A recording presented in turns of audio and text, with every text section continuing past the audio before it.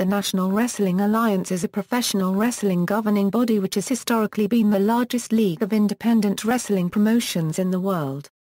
The organization sanctions various NWA championship bouts within its member promotions. The NWA has been in operation since 1948. Prior to the 1960s, it acted as the sole governing body for most of professional wrestling, operating as a talent and brand name franchisor for the inter-regional territory system. History, 1940s.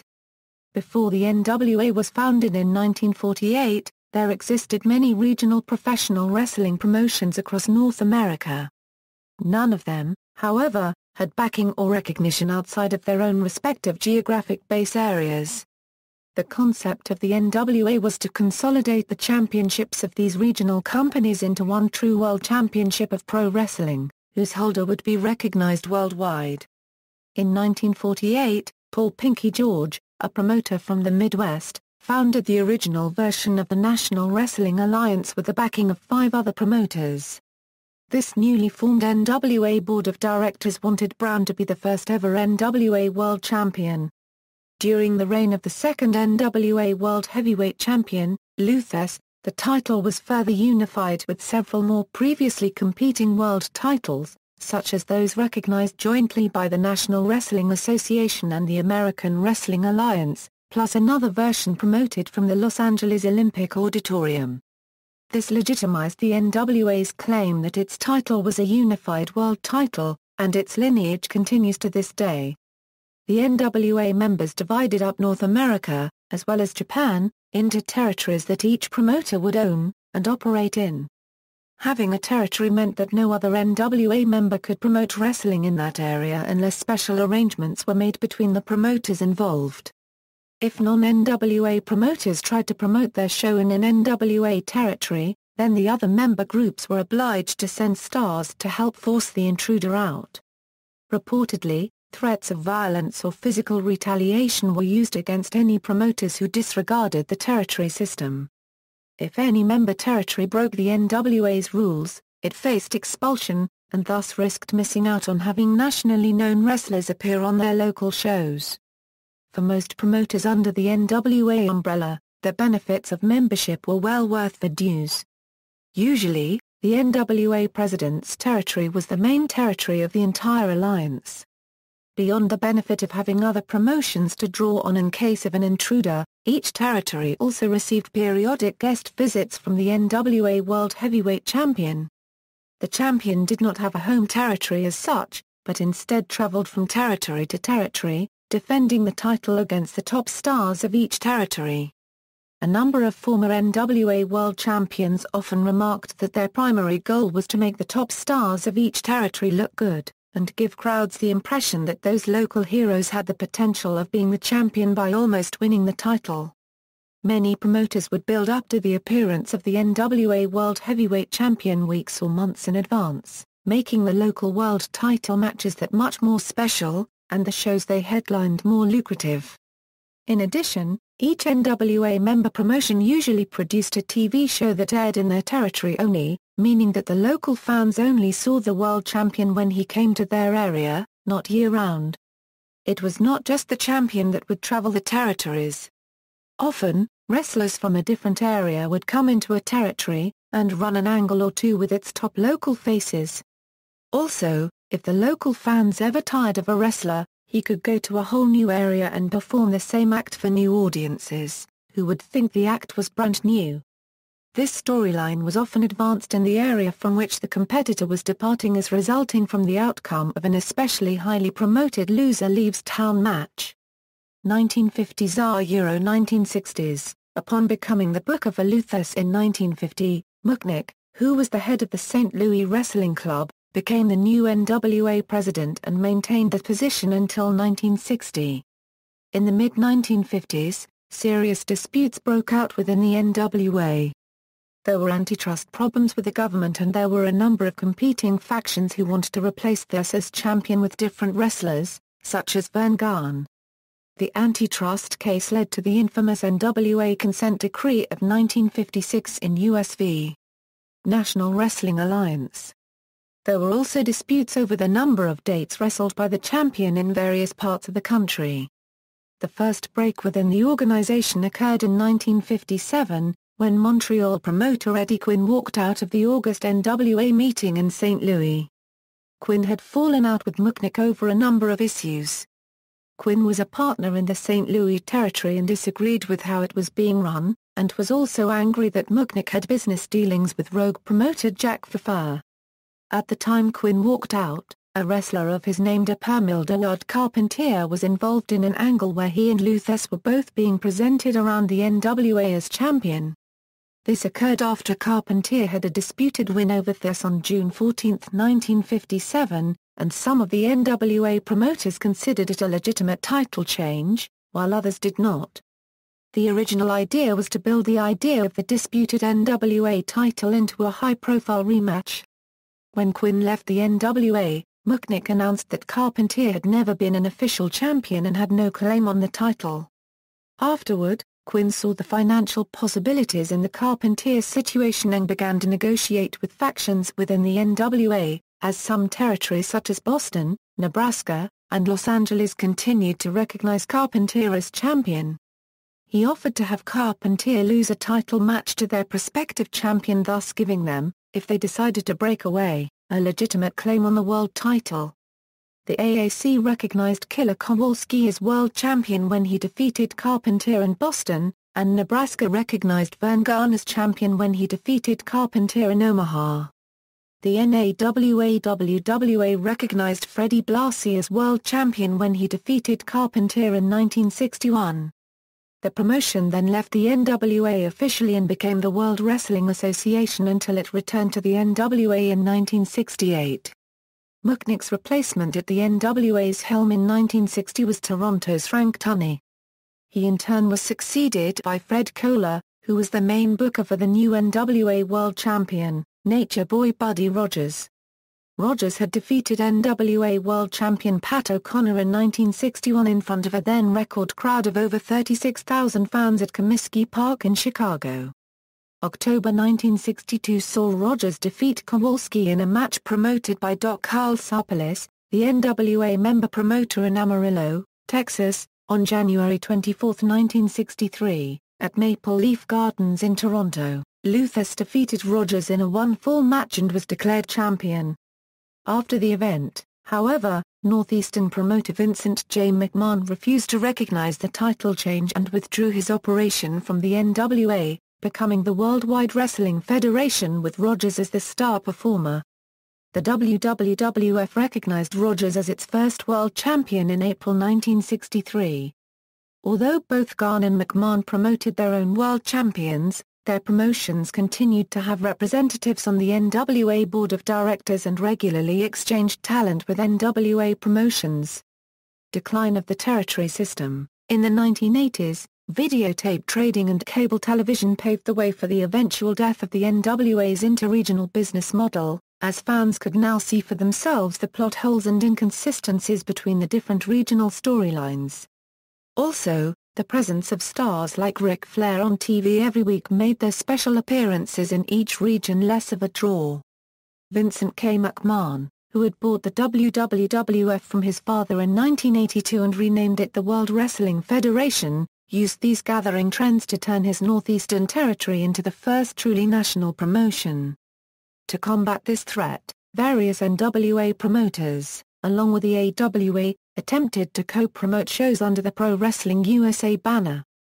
Internal disputes over power and money, however, caused this deal to eventually fall apart. The AWA ended up owning the group's ESPN timeslot, and used it to broadcast its own weekly shows.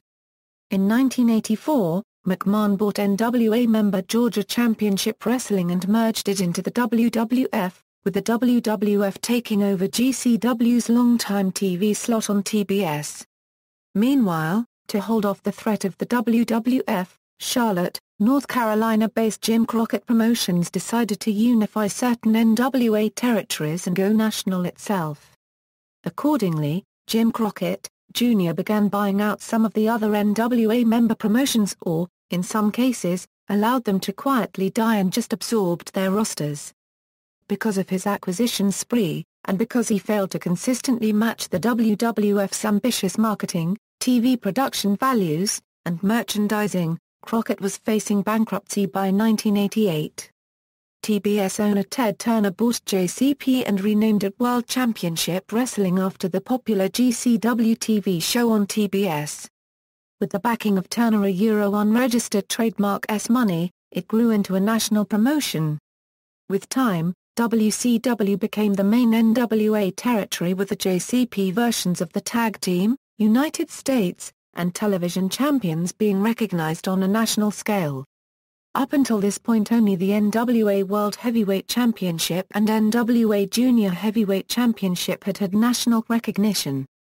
WCW was still a member of the NWA, but with time felt that the NWA needed it more than it needed the backing of the NWA, especially since both WCW and the WWF toured the entire country instead of staying within a confined territory. To make matters even more confusing, WCW spent much of 1992 and 1993 recognizing and promoting both WCW brand world champions and NWA brand world champions. Another promotion that withdrew from the NWA to operate on their own was Mid-South Sports. Originally owned by Leroy McGurk, the promotion was sold to Bill Watts in 1979. Watts changed the name of the promotion to Mid-South Sports and declined to join the NWA. However, Watts did have a working agreement and exchanged talent with Jim Crockett Jr., allowing him to book the NWA World Champion. In 1986, Watts renamed his promotion the Universal Wrestling Federation in a bid to expand nationally, but was eventually bought out by JCP in March 1987, after going bankrupt. In February 1986, promoter Fritz von Erich withdrew World Class Championship Wrestling from the NWA in a bid to become a national promotion. He teamed with another former NWA member, the Continental Wrestling Association, and the AWA to try to compete with WCW and the WWF, but the arrangement soon fell apart due to inter-promotional politics. WCCW and the CWA later merged to form the United States Wrestling Association, which folded in 1997. Abroad, Empresa Mexicana de Lucha Libre, All Japan Pro Wrestling, and New Japan Pro Wrestling all seceded from the NWA in the mid-1980s, but not many American fans followed or even knew about these promotions. 1990s are Euro 2000s. In January 1991, WCW officially began to recognize a WCW World Champion, with Ric Flair, who had just defeated Sting to regain the NWA World Heavyweight Championship, as the first title holder. Ric Flair was simultaneously recognized as the world champion of both the NWA and WCW until he left WCW over a dispute with WCW president Jim Herd to join the WWF. Upon leaving, Flair was immediately stripped of the WCW world title but continued to be recognized as the NWA world champion, causing the separation of the WCW and NWA titles. He was officially stripped of the NWA World title upon his arrival in the WWF a few months later. Afterwards, the NWA World title lay dormant for a year until New Japan Pro Wrestling hosted a tournament to crown a new champion. In September 1993, WCW withdrew completely from the NWA, and, despite Flair's possession of the physical belt, made no mention of the NWA name on air after the split. In August 1994, Philadelphia-based Eastern Championship Wrestling withdrew their membership from the NWA in somewhat surprising fashion. As one of the most popular independent promotions of the early 1990s, they hosted a tournament to crown a new NWA World Heavyweight Champion after WCW had withdrawn from the NWA. The finals of the tournament saw Shane Douglas defeat Too Cold Scorpio for the world title. Then, in a surprising turn, Douglas threw the title belt to the ground, claiming that he did not want to be the champion of a promotion that died 7 years before. Shane then grabbed the ECW Heavyweight Championship belt and declared himself the ECW World Champion. ECW owner Todd Gordon then renamed the company to Extreme Championship Wrestling and officially withdrew ECW from the NWA. This act all but obliterated any remaining prestige connected to the NWA World Championship and relegated it to an all but forgotten status among wrestling fans. After the secession of ECW in 1994, the NWA wasn't what it once was. Through the mid to late 1990s, the all-but-forgotten organization was left with a small collection of independent promotions during the peak of the Monday Night Wars between WCW and the WWF. NWA Today. Today, there is still a group of promoters which hold membership in the NWA and continue to use the NWA name, although no members are holdovers from the membership of the promotion's glory days of the 1940s or 1980s. In order to join the NWA, a promoter must have been operating for at least 1 year in a territory uncontested by any other NWA member, and their application must be approved by a majority vote of the board of directors. Although there are numerous exceptions to this by law currently within the organization. In August 2005, the presidency of the NWA was dissolved and the duties of the office assumed by the board of directors, following the resignation of Ernie Todd. On his promotion's website, not only did he explain his reasons for resigning from the NWA and its board of directors, but Todd stated that he would be joining AWA Superstars of Wrestling. Other members on the NWA's message board posted their thoughts on Todd's departure, and his decision to join AWA Superstars of Wrestling. It was announced on the NWA's website on Monday, October 10, 2005, that NWA legal counsel Bob Trobik would become its new executive director. In April 2012, North Carolina businessman and NWA Carolinas promoter David Borcom took over as the executive director after the resignation of Trobik. In August 2012, the rights to the NWA name and trademarks were awarded to International Wrestling Corporation, LLC, following a lawsuit against Trobik, Borcom, and the organization. A holding company run by Houston-based attorney and wrestling promoter Bruce Tharp sued claiming insurance fraud regarding the NWA's liability insurance policy. A settlement was negotiated that transferred the NWA from Trobik's Pro Wrestling Organization LLC to Tharp's group. The new organization is moving from a membership model to a licensing model, which caused many promotions to immediately cut ties with the NWA, including Championship Wrestling from Hollywood. CWF Hollywood was the unofficial home promotion of both the then-current NWA champion and the most recent previous champion, both of whom publicly left the NWA, with Pierce vacating the NWA World title while exiting. In 2013, NWA re-established a relationship with New Japan Pro Wrestling, where Bruce Tharp became an on-screen character, portraying a villainous manager of wrestlers representing the NWA.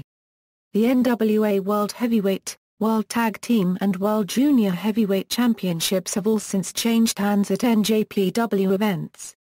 Promotions, regional promotions of the past. Several smaller promotions that were once cornerstones of the NWA ceased to exist as the WWF and WCW grew to national levels.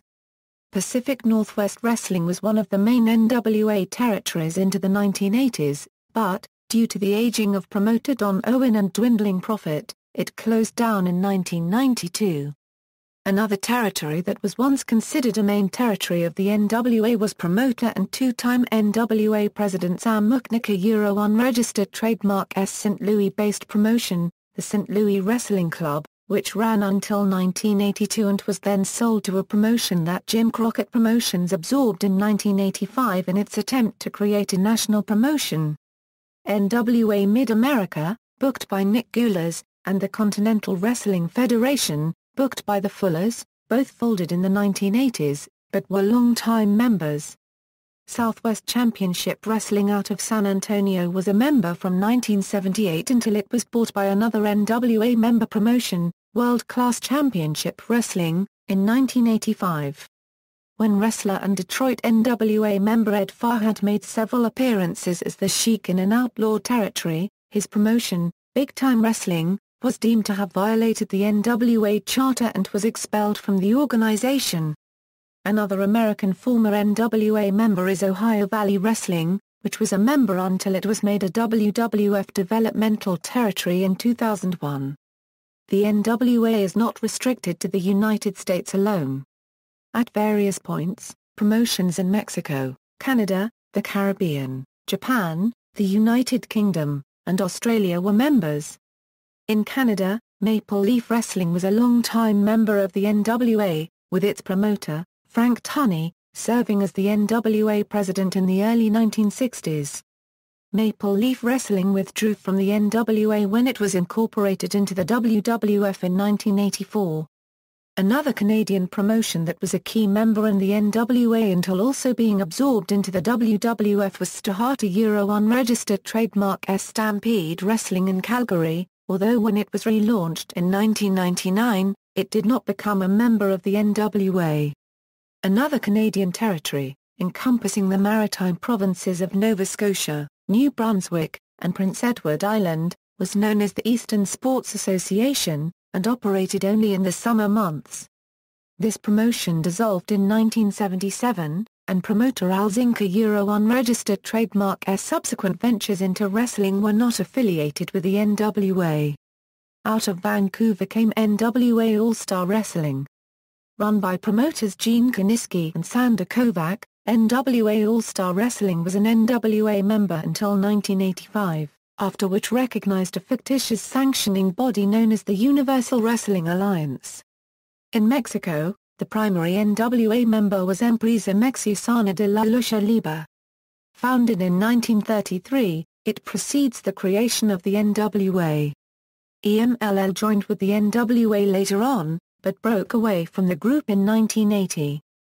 Despite not being a member of the NWA since 1980, CMLL still recognizes 3 titles with NWA lineage: NWA Light Heavyweight Championship, NWA World Middleweight Championship and NWA World Welterweight Championship, which are all unsanctioned and only defended at CMLL events.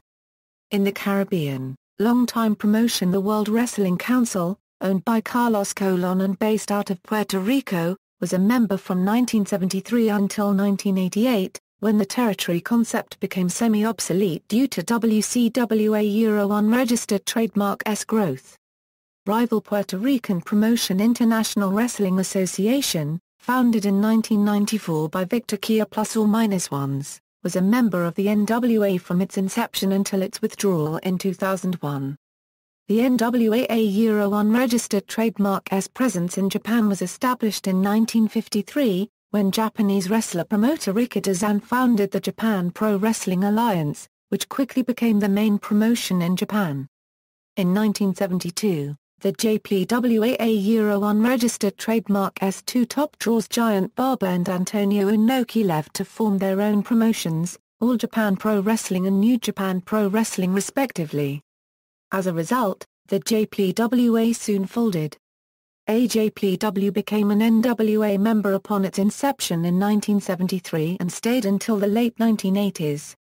NJPW was also a member of the NWA at various points between 1975 and 1985, mainly in order to gain control of the NWA Junior Heavyweight Championship.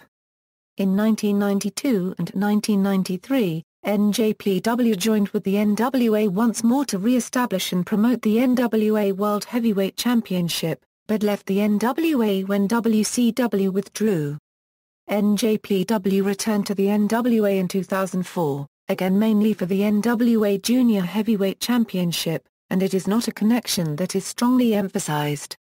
Between NJPW's departure in 1993 and its return in 2004, NWA representation in Japan was scattered among a few independent promotions, the International Wrestling Association of Japan, the Wrestle-Yum Factory, the Universal Fighting Arts Organization, and Pro Wrestling 01. In June 2007, it was announced that the Inoki Genome Federation would replace NJPW as the Japanese affiliate of the National Wrestling Alliance. In February 2008, however, New Japan returned to the NWA. At the annual meeting in 2010, New Japan did not renew its membership and left the NWA yet again. In 2011, Pro Wrestling 01 returned to the NWA as their Japanese territory. The NWA brand name has been seen most prominently in recent years in conjunction with Total Nonstop Action Wrestling, a former NWA member promotion started by Jeff Jarrett and his promoter father Jerry in 2002, which withdrew from the NWA in 2004. In 2004, TNA negotiated a new deal to license the NWA name and the use of the NWA World Heavyweight Championship and the NWA World Tag Team Championship, for 10 years. On May 13, 2007, the NWA announced that it had ended this deal, revoked official World Heavyweight and World Tag Team Championship statuses from the current holders, and announced tournaments for both newly vacated titles. In reality, both sides wanted to end the arrangement, as TNA wanted to brand its own world titles, and the NWA membership wanted final say on NWA brand champions. Current major promotions. The most visible NWA member promotion in the United States recently was NWA Wildside. It aired 300 consecutive weeks of syndicated television before closing in April 2005, when the promoter, Bill Behrens, signed a deal to work as a television syndicator for WWE. Bill Behrens and Jerry Palmer began NWA Anarchy after the closing of NWA Wildside. NWA Anarchy continues to broadcast weekly television programs appearing on stations all across the US and Canada. NWA Pro Wrestling, operated out of Los Angeles by David Marquez and John Rivera, have been successful in running arena events throughout the American Southwest using top lucha libre stars to draw houses. The current promotion, NWA Championship Wrestling from Hollywood, is broadcast in the Southern California television market on KDOC, NWA Main Event, Tennessee, Mike Porter. NWA Pro Wrestling also has affiliates throughout California and New Jersey. The NWA recently announced that they have signed one of Australia's premier promotions to the NWA, with an announcement set to take place later in the year. The largest and most successful member promotion of the NWA was New Japan Pro Wrestling, the second largest and most profitable wrestling promotion in the world. NJPW was sanctioned by NWA member and wrestler, Antonio Inoki, who at times has also sanctioned 01 and the Universal Fighting Organization as NWA promotions. NJPW holds events consistently throughout Japan, and has also run shows in Europe and the United States. However, it is no longer an NWA territory, as Inoki transferred the rights to his Inoki Genome Federation when he left New Japan. At the 2010 annual meeting, New Japan did not renew its membership and has left the NWA. However, the NWA did reappear in New Japan in 2013 as part of an angle with NWA wrestlers wrestling in Japan to try to take over the company, most notably current NWA champion Rob Conway. The late 1990s also brought in the first European member, NWA UK Hammerlock. Due to European recognition of the UK-based All-Star Promotions World Heavyweight Championship and the match rule differences, the NWA did not have a presence in Europe in its heyday. In 2008, a new Mexican promotion, NWA Mexico, run by Blue Demon, Jr. arose as the NWA's new Mexican affiliate. Demon, Jr., made an instant impact by winning the NWA World Heavyweight Championship without any EMLL involvement. NWA Mexico was disbanded on November 13, 2013. Recent television programs: NWA Wrestling Showcase, in January 2008, Colors TV on Dish Network, and the NWA announced that they would begin airing an hour-long show entitled NWA Wrestling Showcase, featuring the NWA's current lineup of stars in action.